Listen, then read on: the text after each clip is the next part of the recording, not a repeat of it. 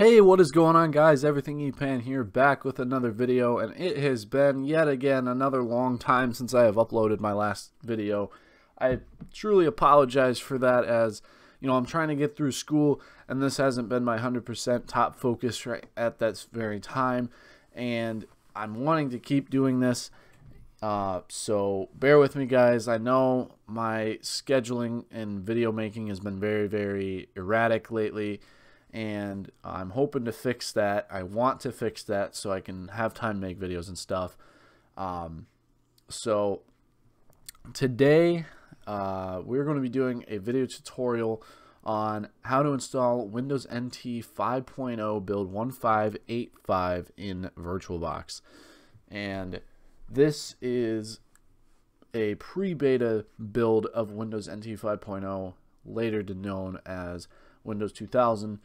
So we're just going to go ahead and get straight into the tutorial. There's going to be 4 links in the description, and the first link is going to be a link to Virtualbox, the web page, and you can download that if you do not have it already. The second link is going to be a download link to WinRAR, so you would go ahead and download that if you have not already had it. And then the third link is the MS-DOS 6.22 ISO. You're going to need this in order to install NT 5.0. And the fourth link is going to be a ISO of Windows NT 5.0 build 1585, excuse me. And so those are all going to be down in the description for you. And you guys did notice that I did rename all of my titles of my videos. Just a little change I'm trying there. So I mean, they're still the same kind of videos, just different titles. So without further ado, we're going to go ahead and get into this installation here. I'm going to go ahead and remove this old machine that I was testing out with here. So what you're going to want to do is create a new machine, and we're going to call this Windows NT 5.0 build 1585. Go ahead and leave the version as Windows NT 4 and click next. Leave the the RAM at 128 megabytes and click next. And then we're going to create our own virtual hard disk and click next one more time, and then click create to create the default 2 gigabyte hard drive. And then after that is done, we're going to go ahead and go to settings and go to storage, and then we're going to hit this empty disk, and you're going to go ahead and browse for the MS-DOS 6.22 ISO. Once again, that is linked in the description to download that if you do not have that already. And once you have that inserted, go ahead and start your virtual machine. And I'm also going to be putting a biostate down in the description of this video as well, because you are going to need the biostate for this in order to work, because it's not going to work if you're in the year 2017. You're going to need the one from the year that it was made, which was 1997. So what we're going to do now is we're going to enter in that biostate, and we're going to do that by typing in the command date. Click enter, and it'll say that the current date is December 22nd of 2017. It's actually the 23rd on the day of this video. And we're going to type in 07-14-1997. So that would be July 14th, 1997 that we need to enter in. Go ahead and click enter, and that will set the date to that that one that you entered in. And now what you need to do is you need to make a new DOS partition and formatting your hard drive in order for this to work. So what we're going to do is type in the fdisk command, leave the choice at number 1 to create a DOS partition. We're going to go ahead and create a primary DOS partition, click enter, and then leave the one as Y, click enter, and then click any key to reboot MS-DOS. And now MS-DOS is going to reboot. And now what you're going to want to do is you're going to want to type format C:, click enter. It's going to ask for confirmation to proceed. Type Y, click enter. It's going to format it, and click enter one more time if you do not want to enter in a volume label, and that part is completed. Now what you want to do is you want to right click on this disk down here, and you're going to want to browse for your Windows NT 5.0 ISO. That is going to be located I believe in your downloads folder or wherever you saved it. Just kind of depends on where you saved it to. Mine's all the way in my directory of operating systems here. So we're going to go ahead and open that. And then what you're going to want to do in here is, if you see at the top, it says that the drive letter is drive letter number R, or not number, letter R. And so if that's the same for you, that's good. If it's a different letter, then you're going to use a different letter for this. So just type in your specified letter. It should be R. So type in R colon, then type in dir to find the directory, and then there should be 2 items in there. You're going to type in CD i386 to go into the i386 directory, and if you type in dir, a ton of files should come up here, so that means you are in the correct directory. And what you're going to want to type in here is win nt \b, and that's the command you're going to want to type in. Click enter, and then it's going to come up with this blue screen here. Go ahead and click enter to continue. It's going to copy files to your hard disk, and if it's unable to copy this file, don't worry, just hit the escape key and then click X, and it's going to just skip that file, and that is the only time that that comes up for that to happen. So now it's going to just copy over all these setup files for you here, and so it's going to do that, and this process will not take very long. So I'm going to let that run real quick. I'm going to pause this for you guys, and I'll be right back once we are hitting our first restart point. Alright guys, so we are now done with that portion of the setup, so we're going to go ahead and click enter to reboot, and it's now going to load up, and it may take a little bit for it to load. It's just trying to get all the files ready to go, and then you're going to be good with the first part of the setup here. So yeah, so I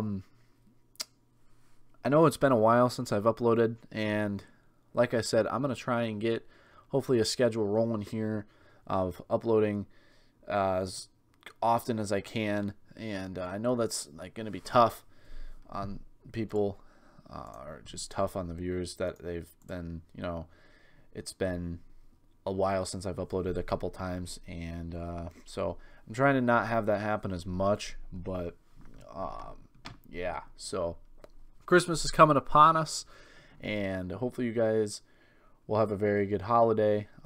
There's going to be a video uploaded on Christmas, so I will be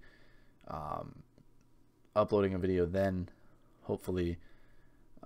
So if you do get that error coming up on the first time there, just eject the disk, because it's trying to boot from the disk, and you can't do that right off the bat, so you need to eject the disk, and then it should pop up with the setup here instead of giving you that error screen. So just reset your machine after ejecting that disk, and then you're good to go. So we're at the welcome to setup screen. Go ahead and click enter to continue. Click enter another time, and it's going to go to the license agreement. Just hold page down, the page down button on your keyboard to pass all those pages, and then click F8 to agree to the terms, and then go ahead and click enter to select, enter to install on this, and we're going to convert this to an NTFS file system hard drive, and then go ahead and click C to convert that, and then we're going to click enter to install in the Windows directory, and click enter to confirm the operation. So it's going to very quickly copy the files. Go ahead and hit enter to restart again, and now it is going to come into the GUI interface. It's going to automatically boot into the setup again, and I do not believe you need that ISO again. I think that's the last time you would, I think it's the only time you would need it, just that one time in the beginning. So just wait a little bit here. It's going to take a little bit for it to load up into the operating system. And those of you that are also on this channel that are more of a fan of VMware rather than Virtualbox, yes, I'm going to be uploading VMware tutorials too. I don't forget about my VMware viewers that are there. I know there's not as many, but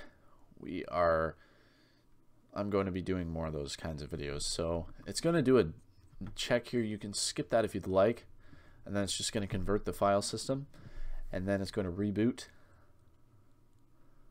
and then after it reboots, it's going to go into this screen here, and then it will load you up into the operating system's GUI interface of the setup here. So this is the final parts of the setup that's going to be doing here. And this is actually taking a little longer than I expected. I didn't think it was going to take this long, but I guess I was hoping this video would be 10 minutes or under. But I guess not. It's going to be about 15 minutes. But that's okay, because some of these do take a little bit of time to set up. And it's been a while since I've done a tutorial, so I'm probably a little rusty when it comes to all these. So it's now going to install your plug-and-play devices here in the setup, and now it's going to welcome you to the rest of the setup. So we're going to click next to get going on this, and it's going to automatically install some devices for you. So click next to confirm on that, and then leave this at typical. I mean, you can change it to custom or compact if you like, and then this is, you more than likely won't be installing it on a portable computer, but you can if you'd like. Select it, and so just leave it at typical and click next, and then choose your keyboard layout and your location. Click next.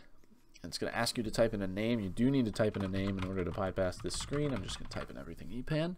Go ahead and click next. And then it's going to ask you to choose a computer name. So we're just going to call this NT1585. Click next.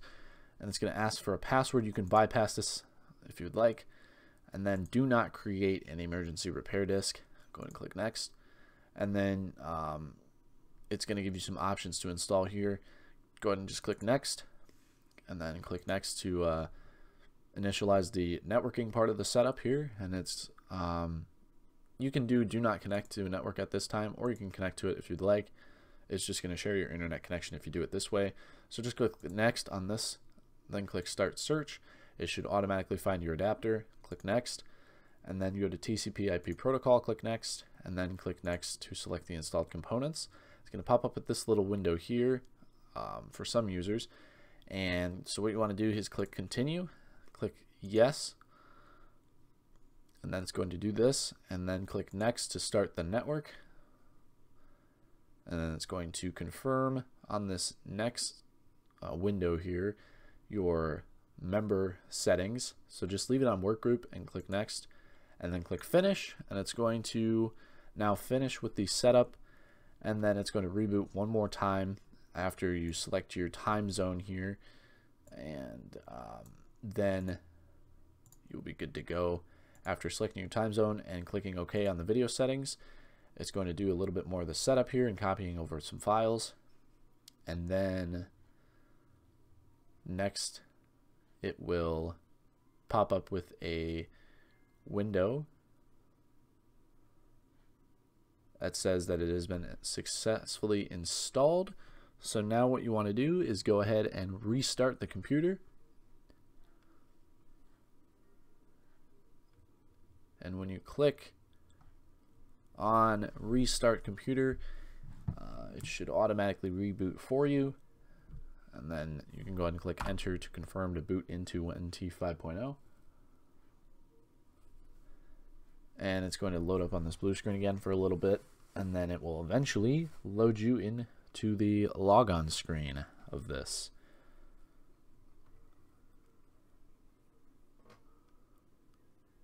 It does take a little bit of time, as I said in the past parts of this, since it is an older operating system.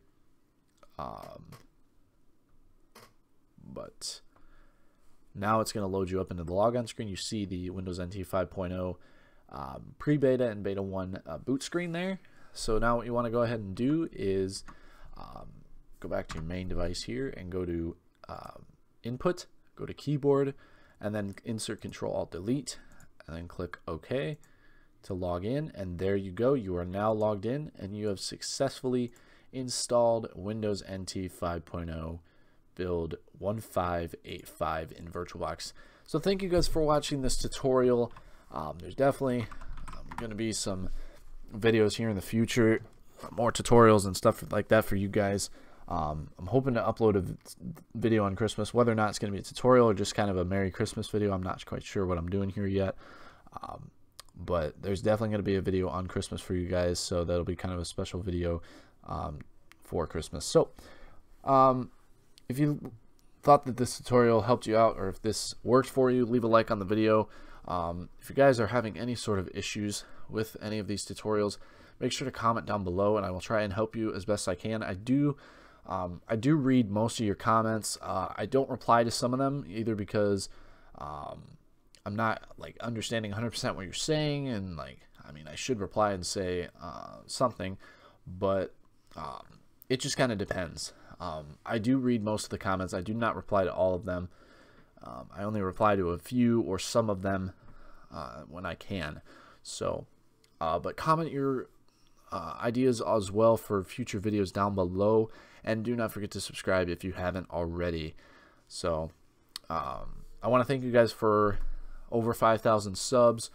That really is just amazing how I've reached 5K already, and I'm hoping to reach 10K here in the coming months. But we'll kind of just see how this goes, and if it goes well, then hopefully we can hit that soon. So once again, subscribe if you guys have not done so already, and that is the end of the video. So thank you guys for watching, and I will see you guys in the next video.